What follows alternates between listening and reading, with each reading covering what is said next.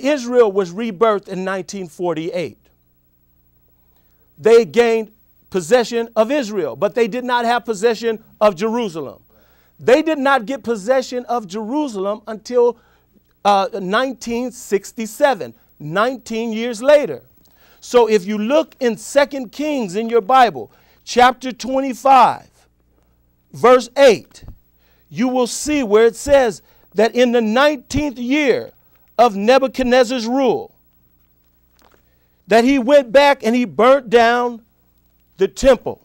I'm going to read it for you. On the 7th day of the 5th month, in the 19th year of Nebuchadnezzar,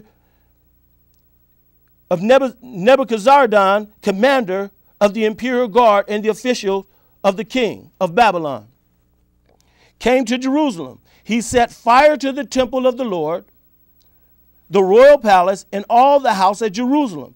Every important building he burnt down. The whole Babylonian army under the commander of the imperial guard broke down the walls of Jerusalem.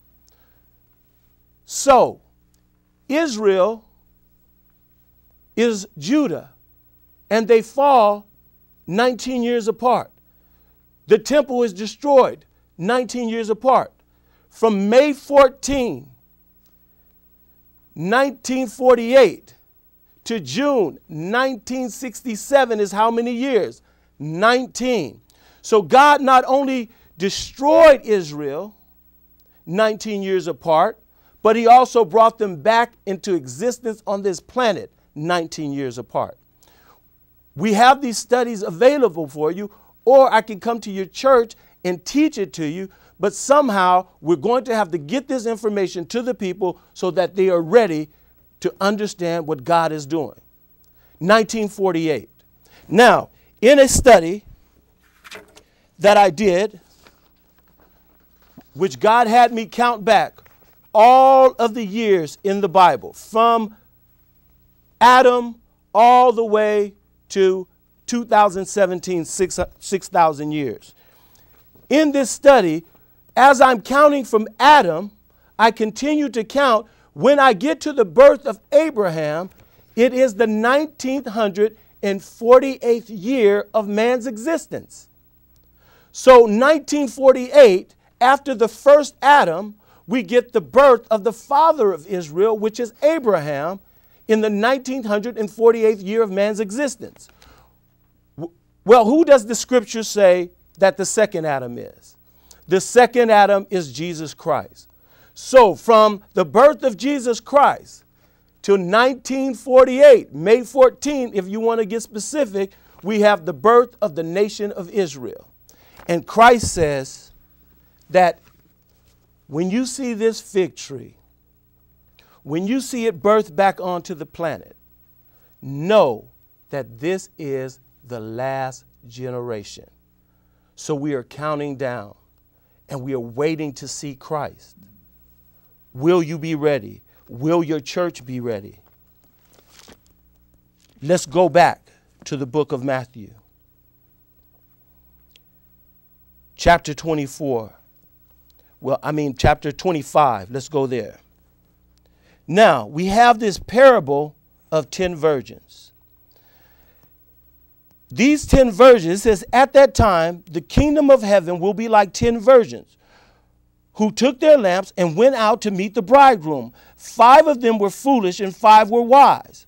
The foolish ones took their lamps, but did not take any oil with them. But the wise, however, took oil in their jar along with their lamps. The bridegroom was a long time in coming, and they all became drowsy and fell asleep. At midnight, a cry rang out, here's the bridegroom, come and meet with him.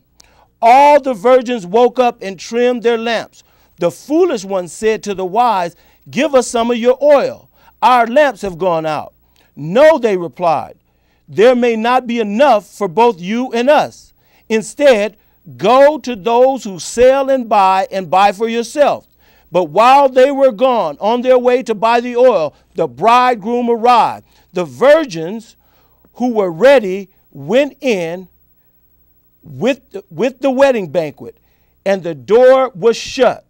Later, those who were faking Christianity came back and said, later the others came and said, Sir, open the door for us.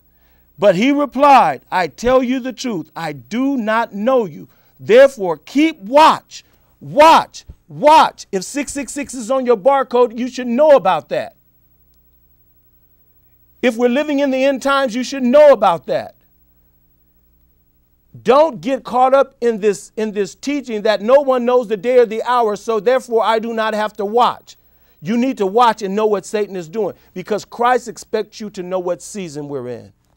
There's not one of you out there that if you saw Christmas lights on the tree, you would know that it's Christmas. Well, here you have a tsunami, you have 911, you have Katrina, you have all of these events happening in the world as a warning to you, and yet the church is still playing church. Get your blessing. It's your time. Get your season. It's your favor. Get your breakthrough. Come on.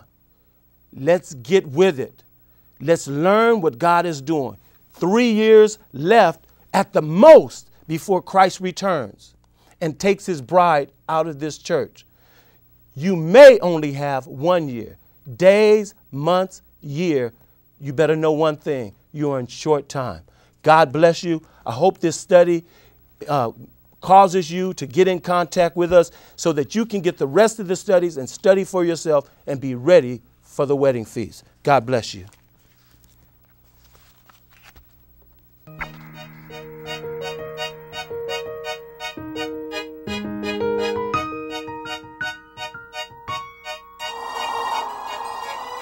Cause on the real, I don't wanna be here. Cause I feel sometimes I'm losing my mind. Due to all the sin in this world at the end of my time, you can see the evil and wickedness all in their eyes. Cause on the real, you don't wanna be here. Especially after the rap.